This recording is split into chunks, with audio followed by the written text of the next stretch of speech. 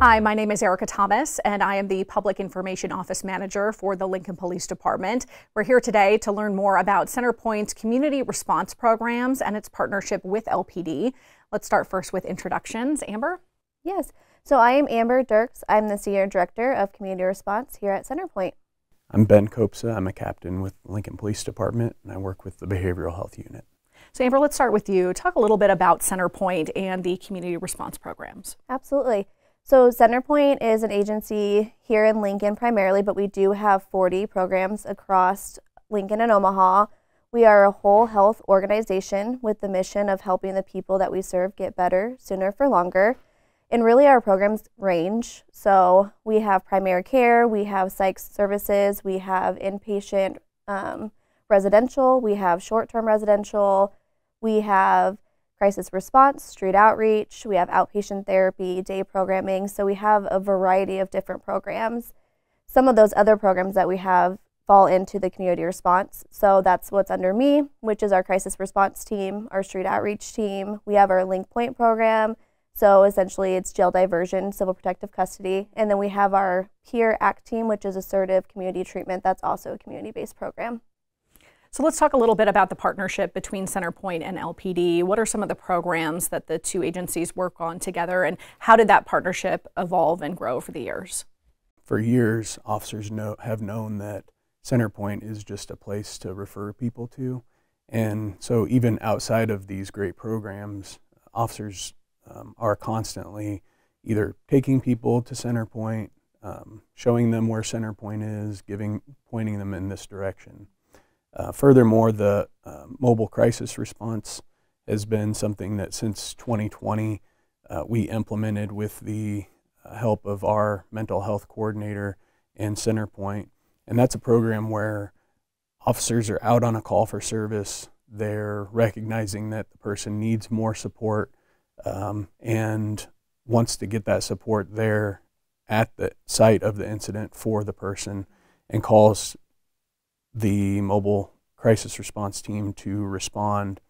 The team mobilizes and gets out in the field, has a warm handoff with the officer, and then really takes over working with that individual in the community. What sort of success stories have you seen from these programs? Yeah, last year there was a training where Amber was actually at our in-service talking to officers about this program, and an officer that the day before had received the training remembered about mobile crisis response. They called us, we got mobile crisis response out there, and the officer was getting to the point where their only option left was to place the person in emergency protective custody. And after mobile crisis response coming out and talking to the individual, that was avoided. And so those kinds of things are happening all the time. It's just that that one was right there in our, right in front of us, because we were training it and talking to the officers directly. And so it was a really good outcome for the community and for that person. And why is it so important to try to avoid emergency protective custody and EPC if possible? I think from the mental health side of things, I think one, it decreases stigma related to mental health because people don't want to talk about it because they fear being placed into those more controlled settings. I also think it really allows for people to get the support that they need. Yes, the hospital might be the level of care at times that people need, but ultimately it doesn't help with the long-term mental health symptoms that somebody's experiencing, or maybe the mental health crisis that they're experiencing. So I think being able to give them more of those supports in the community allows for ongoing care to address mental health. That makes sense. Looking forward, do CenterPointe or LPD have any upcoming community response programs that we can look out for? So one of the ones that CenterPointe was awarded, it's called Square One, and we'll be providing the crisis response services there. That'll be more aimed for youth and families experiencing crisis. So really it's going to be a continuum of what we're currently doing with crisis response, and that'll also add in the possibility of having 4 mental health respite beds as well for youth.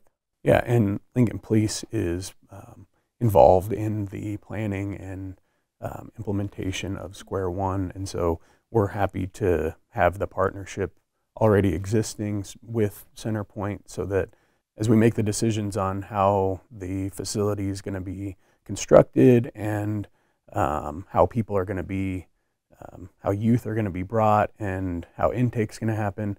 We're there through that process and assisting in any way that we can. Well, thank you both for your time. We look forward to growing this partnership, and thank you for all you do for the community. Thank you.